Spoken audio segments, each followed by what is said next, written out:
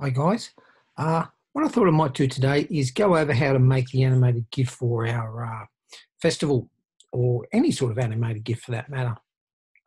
So you may choose to do this entirely in Photoshop or use Illustrator to create your vector graphics. So I actually have created mine in Illustrator, but I will need to bring this over to Photoshop to do so. So what I'm going to do is simply copy each of these elements over into Photoshop, and I'm going to create a new document at the correct size. You'll check the brief, but 1200 by 500 is what I'll be making. 72 DPI. This can change. RGB is for web, but I'm just going to leave it like that for now. I'm going to say create.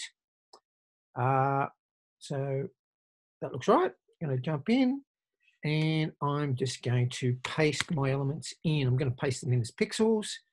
There we go. I might just scale that little fella up. Good. So I'm just going to repeat this process a couple of times. Just going to bring things in one by one. You can import Illustrator out to Photoshop, but I kind of think this is a little bit better. It makes things a little bit more simple. Okay, so I've just grouped a whole bunch of things, brought them in as pixels. There we go. That's my second piece. And I'll just continue with this. There's a little drop shadow or a spotlight kind of idea that I'm going to have in here. Paste that in pixels. Lovely. And just arrange a few things as I go. And one more thing to bring in. Now, I've also got this element up here. I'm going to, because it's a film festival, I'm going to have this little curtain style idea come up, and that's going to reveal my logo. So again, it's a vector. I'm simply copying and pasting directly into my Photoshop document that I've set up at the size. So there it is. And you'll notice that I only got a few layers. When I'm doing this kind of thing, I really would urge you to keep it simple. If you have too many layers, you might find you're biting off a little bit more than you can chew, especially when you first do it the first few times. But keep it nice and simple. And there is my background. Sorry about all that setup, guys, but it was worthwhile. So as you can see, I've only got a few layers here, right? So I'm only working with a few layers. This is my sort of idea. Now, when you're doing this, really pays to plan before you begin. Okay, so just keep it simple. One thing I will say straight off the bat, that you can only animate, or the potential you have is to move things left and right, or up and down, left and right, up or down, or you can change the opacity of, or you can animate the opacity of something. They're your limitations. You cannot scale things, so I can't scale that up animated wise, like that can't be animated. And I can't rotate it, so I can't sort of have things do this. Your limitations are that you can move things left and right, up and down, and you can fade them in and out and play with their opacity. That's it. That's all you can do with the Photoshop timeline workspace. So what I need to do is open up my timeline. So if you haven't got it open, go to the timeline, get that guy open. We have two choices here. We can create a video timeline, which we won't be doing just now. We are going to create a frame animation, and I'm going to click that button there, and there it is. So it's all good to go. One thing I will say is that when you're doing this sort of thing, make sure that you have named your layers, keeping it really simple, and have a plan. All right, so have a plan. You can't add, as I get started, I can't add extra elements. I've got to have all of my bits and pieces on the stage before I begin. So it's really, really important to know that. So keep it really simple. Okay, so that's just a couple of tips for you. One thing I'll also say is have your layer edges open, and I would always have that on. So I just turned on that view show the layer edges. Have that on, because when things are off screen, maybe it's off to the side, things could be a bit strange. So I'm going to start with my curtain maybe down, I think. Maybe down. I'll have it down and I'll have the reveal. Okay, something like that. I'm just going to turn that off for a sec.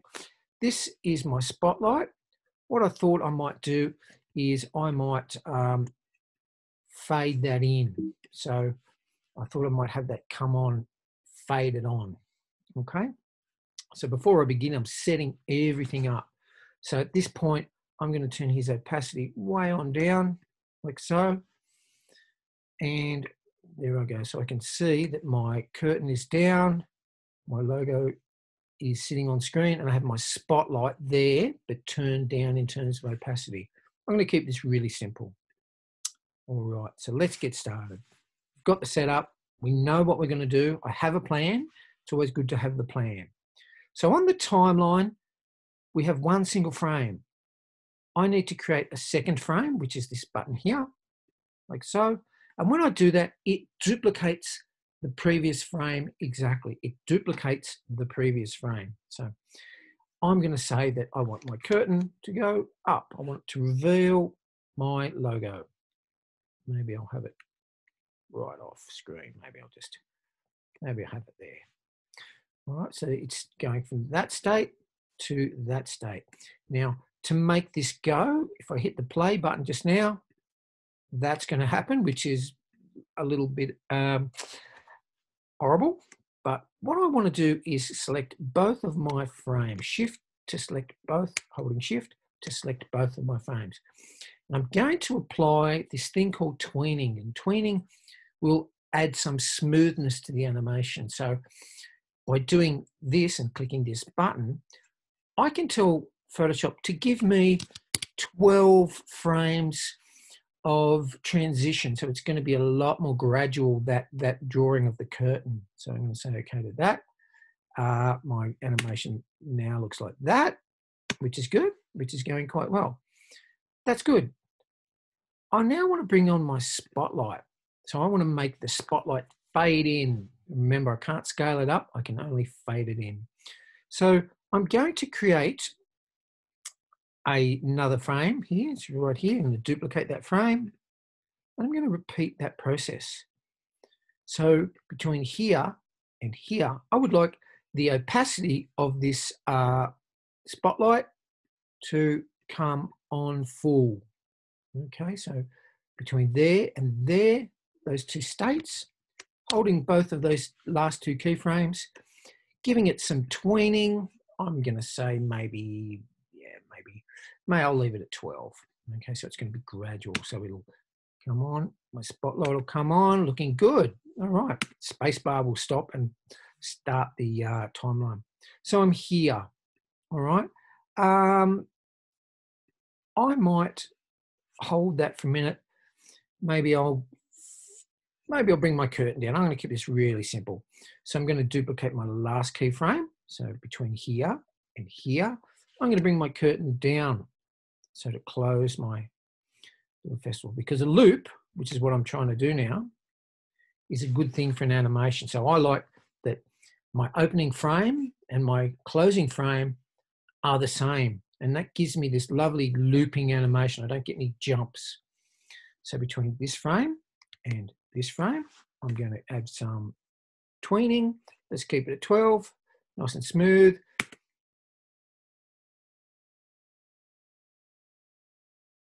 And it's going well. All right, so one thing we can do there, all of these frames have the exact same amount of time that they're on. And you can see under here, you've got 0 seconds. I have 0 seconds. You can, any of these frames, you can tell it to hold on that frame. And I'm going to hold on my sort of this frame here. I would like the viewer to just have a little bit of time to take in that animation. So all the frames have 0 second disposals. And the one frame that I want to hold, I can change the duration of that single frame. And then we hit the space bar to resume. 1 second, 2 second. 1 second, 2 second. and back on our way. And there is my animation. That's my GIF animation. So we're nearly there. That's it. So what we need to do now is to output the thing, and that's the final stage. So what I'm going to do, and I'm using Photoshop CC 2020, the latest version. So File, Export, and I'm going to save for web. And off we go. So we're in this stage now. I've got my size, which is correct. I could change this size if I needed a smaller file size, but I'm pretty happy with the way things are. I'm not going to change too many things. What I will say about GIFs is that they love flattish colors. So very gradual gradients, very smooth gradients. You will find a bit of diffusion or banding. So I try to avoid having smooth gradients, and you can see my animation is really kind of flat. So I'm not going to change too much here. I'm going to hit save. With a bit of luck, that'll burn out, and I can give that its name. And that's my poster or my GIF, my festival. Oops. Festival GIF.gif. I'm just going to save it onto my desktop. I'm going to hit save. Nothing much to change there. So I can shoot back over to my desktop. If I can find it on my desktop, there it is there. You've got to open up a GIF with a browser. Just double clicking it won't open it. Open it with a browser or the default preview. Chrome will work quite well. And there it is there. There's my animated GIF. Beautiful thing. I hope that helps, guys. So